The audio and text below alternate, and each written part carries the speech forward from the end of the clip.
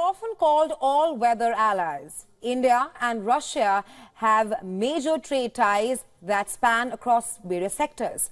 And now, both the countries are gradually using a new trade route, Eastern Maritime Corridor.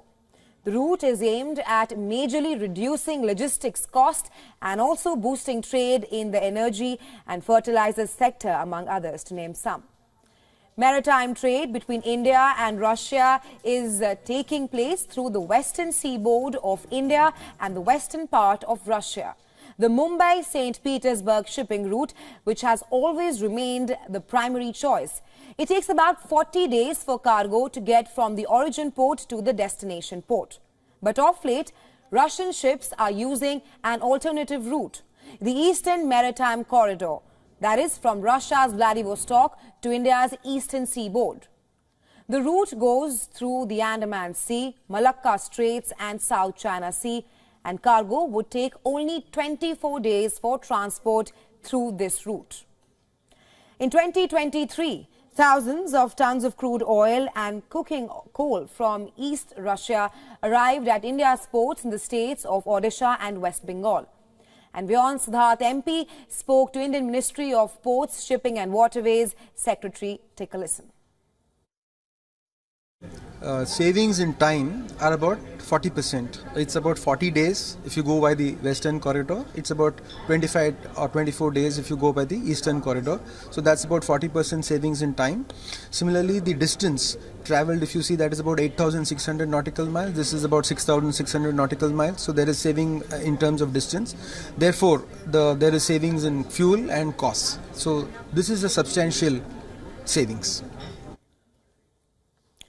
Subsequent to high-level bilateral talks and ministerial visits, a Russian delegation is visiting Chennai in southern India.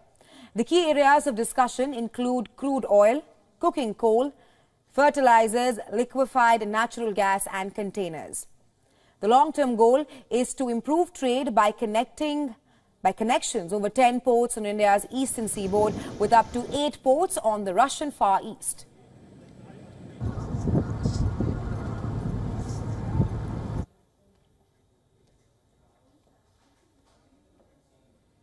And for more on this, our correspondent Susan Tehrani spoke with the Russian Foreign Minister Sergei Lavrov about the potential impact of the Eastern Maritime Corridor on Russia's trade relations with India. Take a listen. How Russia views the potential impact of the Eastern Maritime Corridor on the country's trade relations with India and also its broader economic interest in the Pacific region as well. Thank you. I think this is a question that requires a great answer, a big one, a detailed one. But we, as an overwhelming majority on the Eurasian continent, have an interest in new corridors that would ensure, first and foremost, cheaper logistics, faster delivery of goods than it happens right now, or through the Suez Channel or around Africa. And number 3, everyone has an interest in creation of logistic and transport chains that would not depend from the West. They will be independent of those who systematically abuse their position in global trade and global transportation routes. There is a north-south corridor that would allow to bring from the Baltic Sea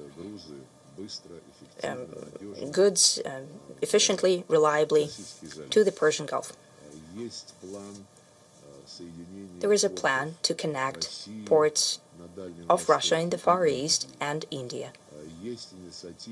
There is also an initiative, Europe, Middle East, India. That's all. It's up to the Western Europeans. They're promoting this topic. For us, the priority is the North-South corridor, and it will benefit India directly. It will go through Russia, Azerbaijan, Iran, and further down to India.